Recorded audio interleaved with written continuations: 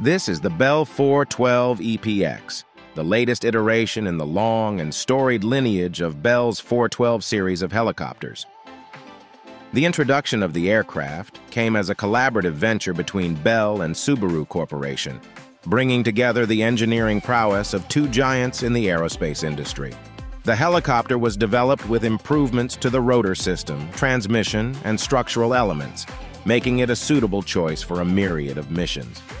The EPX builds upon the foundational framework established by the 412 EPI, but while the EPI introduced modern avionics and performance enhancements when it was launched in 2013, the EPX takes things a step further.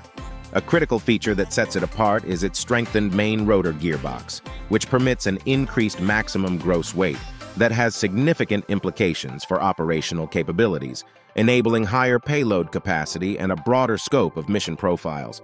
But does it really live up to the legacy of the 400 series? Stay with us till the end of the video because here is everything you need to know about the Bell 412 EPX. Stepping inside, ease of access is a strong point for the cabin. The floor height of 3.8 feet or 1.16 meters from the ground facilitates relatively easy embarking and disembarking. If cargo loading is a concern, the rear clamshell doors offer a wide opening, with a width of 5.3 feet or 1.6 meters, simplifying the task of loading bulky or cumbersome items.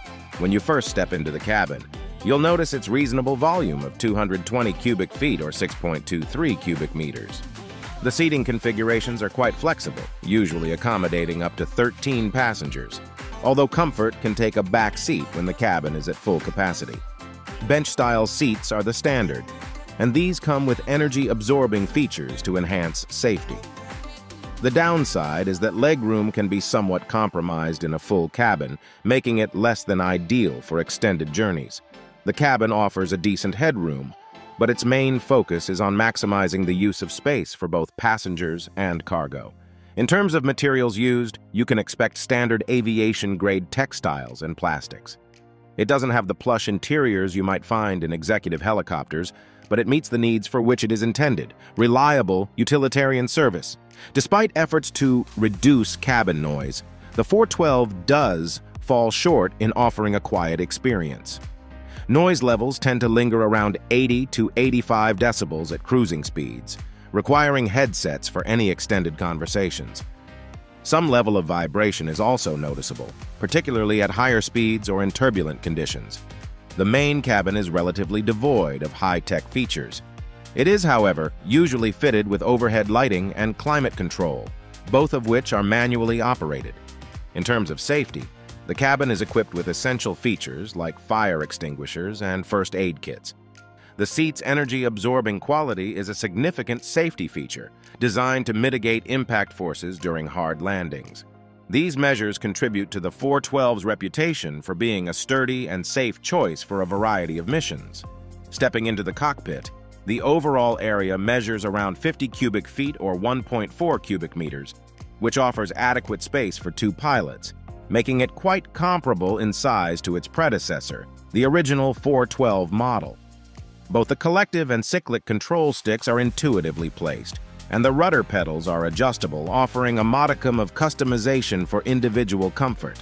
The instrument panel is less cluttered, thanks in part to the integration of digital screens, which replace a plethora of traditional dials and gauges. The seats are adjustable and come with lumbar support.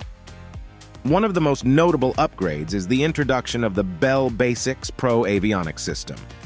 This is an integrated glass cockpit that features four 10.4-inch high-res LCD MFDs, which offer a range of customizable configurations and can present everything from flight parameters to system status to navigational data. The screens are sunlight readable and NVG compatible, extending operational capabilities into a broad range of lighting conditions.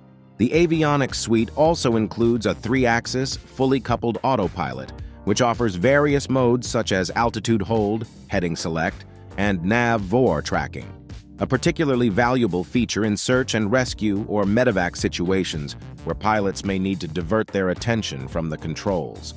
The Basics Pro system includes an integrated flight management system, a feature that brings the 412 EPX in line with modern fixed-wing aircraft in terms of navigational capabilities. The FMS enables pilots to pre-plan routes and make in-flight adjustments as needed, taking into account variables like airspeed, altitude, and fuel consumption. Talking about communication, the 412 EPX is generally equipped with dual VHF and UHF radios, providing robust and reliable communication capabilities. For navigation, the Basics Pro integrates VOR/ILS/GPS, essentially offering pilots a variety of options for both visual and instrument-based navigation. The system also supports wide-area augmentation system capabilities, which improve GPS accuracy and reliability. The 412 EPX includes features like a traffic collision avoidance system and a health and usage monitoring system, which offer real-time monitoring of the helicopter's health, flagging any irregularities or potential issues before they become critical problems. It also comes with a terrain awareness warning system, contributing significantly to flight safety by providing real-time information on ground proximity. Now, let's talk about the engine, performance specifications, and how it flies. The Bell 412 EPX is powered by the Pratt & Whitney Canada PT 6T3D turbo twin-pack engine setup with a TBO of 4,000 hours. This power plant is essentially a twin-engine configuration packaged as a single unit, which provides the 412 with an extra layer of reliability. Each engine in this twin-pack configuration can deliver up to 1,800 shaft horsepower. This new engine model offers a tangible improvement in power output compared to the earlier versions, making it highly suitable for a myriad of applications including search and rescue, firefighting, and offshore transport. The engines allow a maximum rate of climb per minute of 1,620 feet or 500 meters and a maximum cruising altitude of 20,000 feet or 6,100 meters. The aircraft has a maximum cruise speed of 125 knots, with an average hourly fuel burn of 92 gallons or 350 liters. While not the fastest in its class, this speed is respectable for a utility helicopter designed to balance power with payload capabilities.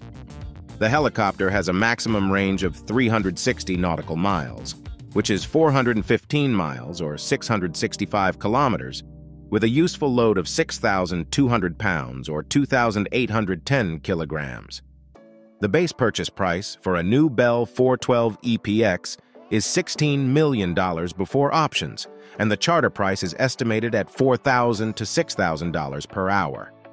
Naturally, prices will vary depending on availability, fuel prices, ground fees, and more. While the annual fixed cost is roughly $400,000 to $600,000, the average hourly operating cost is estimated at $2,000 to $3,000.